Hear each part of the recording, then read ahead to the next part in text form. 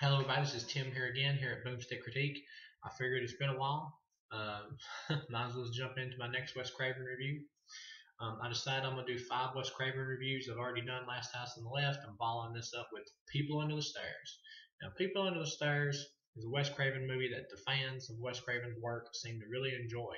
They seem to like this movie, but I've noticed in the horror community, it seems like People Under the Stairs doesn't get talked about too much. But I do think this is a great horror movie, honestly, in my opinion. And a pretty decent, and a pretty good social like satire as well. I'll go ahead and say it and give my rating right off the bat here. No bullshitting around. 4 stars. I give People Under the Stairs 4 stars. I do enjoy this movie more than Last House on the Left. I think it's an improvement over Last House on the Left, even though I don't mind Last House on the Left. What makes this movie pretty much for me is that the bad guys in the movie are played by Wendy Robbie as the woman, and Everett McGill as the man. They really pretty much just call each other mommy and daddy through the whole movie, but they're pretty much psychotic rich white folk, which I love. Um, they're hilarious in the movie, especially Everett McGill. He had me laughing my ass off in this movie. This movie is really well casted.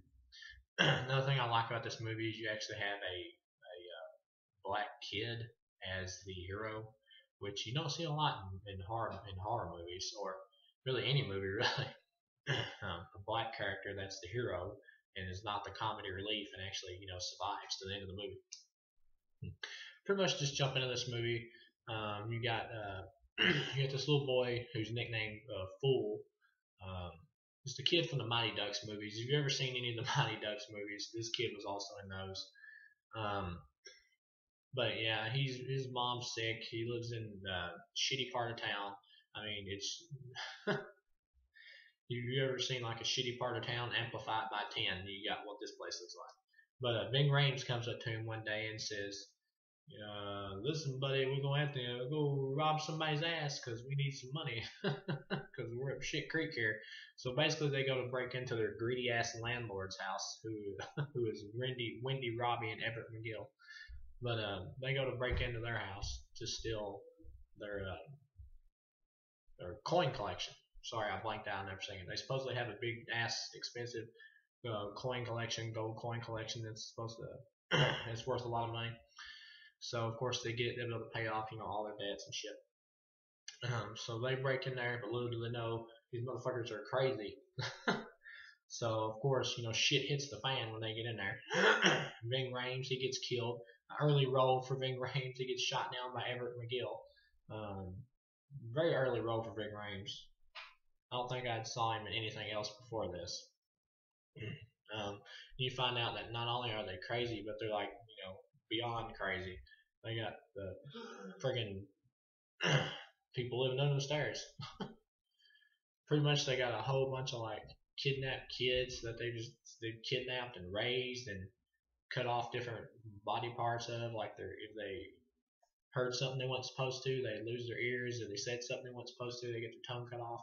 Pretty much that old "hear no evil, speak no evil" type thing. And then they get thrown under the stairs, hence the title "People Under the Stairs." But yeah, so right off the bat, I like that setup. Crazy ass rich white folk doing crazy ass shit. Makes for an entertaining movie. So pretty much from then on, it's the little boy trapped in the house trying to figure out how the hell do I get out of here. I'm in deep shit. Um, and the whole house is like rigged with booby traps. If you watch Wes Craven's earlier movies, he has a thing for booby traps in a lot of his movies, like people in this movie, People in the Stairs, and Last House on the Left both have booby traps in them. Coincidence? I think not. But yeah, the whole house is rigged with booby traps. There's also they got like this attack. The bad guys have like this friggin' attack dog too that keeps chasing after the little boy. One thing leads to another. He makes friends with this girl in the house who the couple in the movie, or the bad guys or whatever, is also keeping there. He makes friends with her, and they pretty much get chased around the house by this psychotic man and woman, Everett McGill and Wendy Robbie. I mean, they get chased around the house by them. It's really entertaining, and also this movie has comedy in it as well. There's like little bits and pieces of comedy in this movie that play into it really well that kind of make me laugh my ass off. Like Everett McGill tries to catch the little boy or whatever, and the little boy like fucking boom punches him right in the nuts and hits him over the head with a with a part of a toilet, which I thought was hilarious. Like knocks his damn brains out. um, and the little boy is like really resourceful too. He's not taking no shit either. Like the dog takes off running after him, and he like grabs it and lifts it up like that. As Everett McGill is like stabbing a knife through the wall and causes him to stab the dog. That's really cool. Anybody who's seen this movie will always one thing they'll definitely remember, even if they didn't like the movie, is Everett McGill's character running around in a gimp suit. If you don't know what a gimp suit is, if you've ever seen Pulp Fiction, if you remember that crazy ass looking dude in there in that suit or whatever, when those guys are like trying to rape Bruce Willis and Ving Rhames, by coincidence, Ving Rhames is in that movie too, and also has a gimp suit in it. Anyway, that's kind of funny. But but yeah, if you remember that dude or whatever there in the fucked up suit or whatever that Bruce Willis like knocks out in that movie before he goes and takes those two guys, before he goes and saves Ving Rhames or whatever. If you remember that fucked up suit or whatever, that's a gimp suit, which Everett McGill also has in this movie, and he's like running around the house like fucking shotgunning it 24/7, which is kind of weird because at the same time he's shotgunning the house and everything. It's like anybody hear these shotgun blasts constantly going off in his house? Is there like no neighbors around for miles? I mean, what the fuck's going on? But that's not really important. What's important is are you having fun? I have a blast. I mean, you got a dude running around in a gimp suit, spouting off crazy shit with a shotgun. That right there automatically equals good time as far as this movie goes. Yeah, it's hilarious. He's running off trying to shoot the hell out of them, but they keep getting away because there's like corridors in the house, and they go through like from one room to the next, which is really fun. They meet up with one of the people under the stairs named Roach, who has like no tongue. He has tongue cut out, and he's helping them and everything. One thing leads to another. The little boy fool, he escapes. He comes back to rescue Alice. The character's name is Alice, the girl they're keeping in there. And of course, you actually figure out that the man and the woman, they act like husband and wife, but they're actually brother and sister. So you got some like incest shit going on too. So it's like, damn, Craven, no holds bar, man. But yeah, but it all makes for a very entertaining and enjoyable movie. So I shit you not that this is a great fun horror film. You also find out that they're the couple, the evil couple, are actually greedy bastards too, and they got a shitload of money. Sorry, I had a cough there coming, but they got a shitload of money too, as well as all the gold. So that explains where all the sorry about that. Don't know what the hell's going on. Got a crazy cough going on there. But anyway, back to what I was talking about. I don't want to get sidetracked here over a damn cough. But anyway, yeah, they got a shitload of money basically there in the house too, as well as all the gold they have. So they're greedy fucks as well. I mean, super greedy fucks, I should say. But yeah, basically, Fool comes back to the house. He wants to break out Alice, rescue her. He comes in there. He brings more people with him, of course. So they come there. One thing leads to another. The people under the stairs escape. They come out. They attack Wendy Robbie. And Wendy Robbie, I've talked about Everett McGill a lot. She's really fun in this movie too. She's like a crazy, kind of like a crazy religious nut, really. It just seems like she's, like a religious whack job, like one of them crazy, or people who are like somebody who's like on the side of the street who's holding up like the "We Are Doomed" sign or something like that, except took to the extreme. Here, even more of an extreme to the point of like she's running around with a knife, like trying to stab the shit out of the character of Alice, and friggin' the people under the stars get loose and they retaliate against Wendy Robbie, and they grab her and they cause her to get stabbed, and so she dies. Of course, Alice finds out that Wendy Robbie, though, and Everett McGill aren't really her parents, so she finally stands up to him. Her character does. She's been abused by him for God knows how long before the movie even happened. And so Everett McGill is still chasing after Fool with a shotgun, and I love this. The character of Fool has like this explosive ready. He's gonna like put these two wires together and blow the shit out of Everett McGill, who's still in his gimp suit, which I love. Except he doesn't have the mask on anymore, which I kind of miss at this point. But he's gonna blow the shit out of him. And Everett McGill's like standing there, and I love how the little boy don't take no shit because he always says stuff like, "Hey, fuck you, man." Talking to Everett McGill, I love that. Of course, he puts the wires together and blows the shit out of Everett McGill, and he like fucking flies backwards. I don't think Everett McGill dies actually. He just kind of flies backwards and falls down into like this pit.